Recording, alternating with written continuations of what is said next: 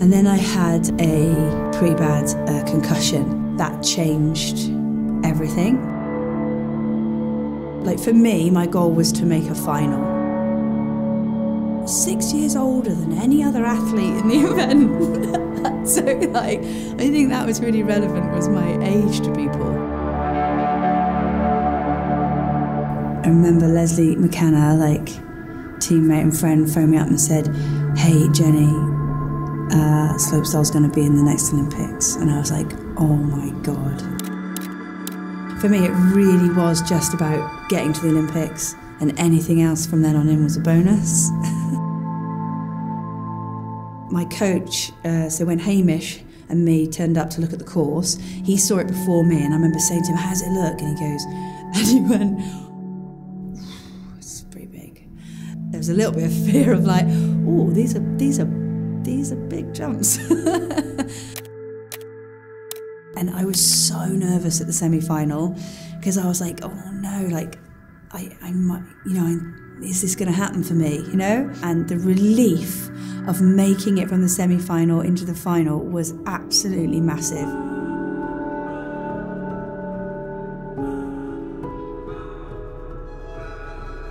Yeah, I just dropped in for that run, and it just was messy.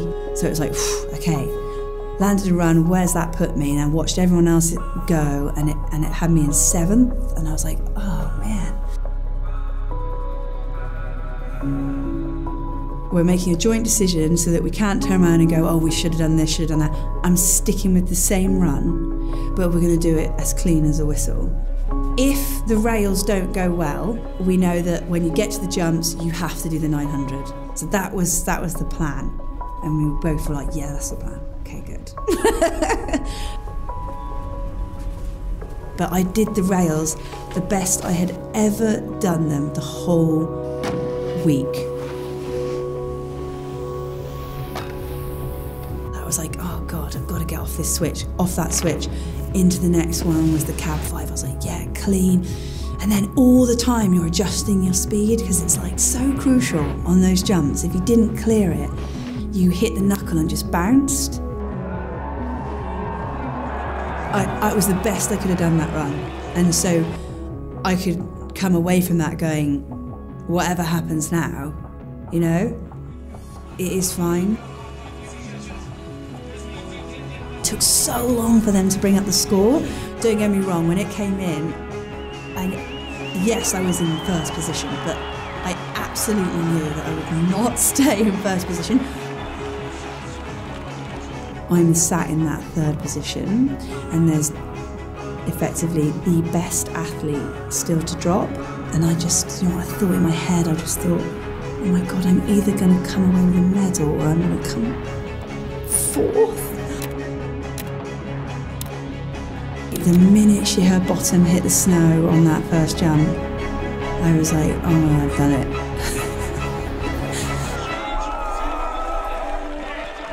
I just couldn't believe it, you know, like, oh my God, I think I put my face in my hands. It sounds shitty, but I guess it was just my time yeah, it was my time, and Anna's was yet to come. Yeah, and I stood up on that podium, and a lot of things went through my head at that moment of all the things I'd gone through. Everything I'd gone through to get there, and you know, the fact that I was a lot older and that I wasn't at my prime and all those things. So it felt like gold. It just felt like gold to me.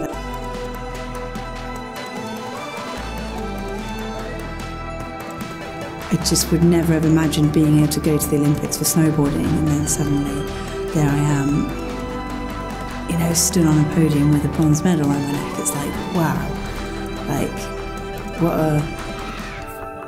a kind of crazy experience.